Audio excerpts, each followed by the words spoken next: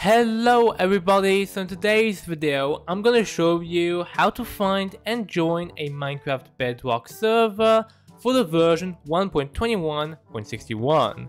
So let's get started.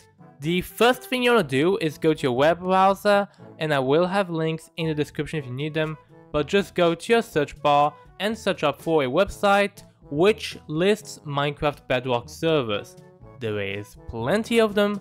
But for example, if I do Minecraft find MC server, like so, you should see a website called the official Minecraft server list. Now, if you go on this link here, you'll see something like this. Now, this is a bit the same for every single other server lists, basically.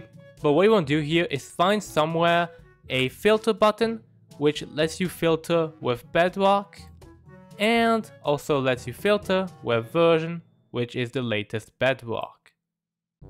Once you apply and search, you will see a couple servers that will show up, so we just need to wait for this. There you go. And here we have a couple servers we can join. Now, for example, if I go on this server here, we can just click the actual name here, and you want to find something called Bedrock server address and port somewhere in other website. If you're using it on the website, you just want to find something like this, and these are really important compared to the Java one because we also have the port, which in most cases are different, so it's always good to know what we have here. But here we have like the default Minecraft port, which is all good.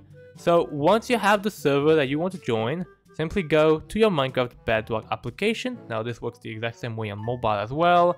All you want to do here is simply go ahead and go to the play button, then the servers button, then the add server button here.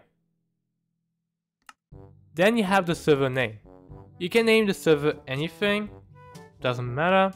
And you have the server address. This is this right here. So just copy that, and we're gonna paste that in. And the port, well, you might need to copy it in, but in this case it is the same port as the default Minecraft Bedrock port.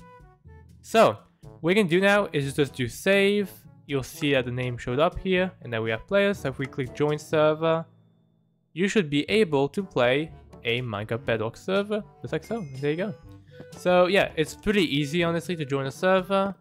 And yeah, so in today's video I showed you how to find and add a Minecraft Bedrock server for the version 1.21.61. So if you like today's video, make sure to like and subscribe, and see you for the next one. Bye!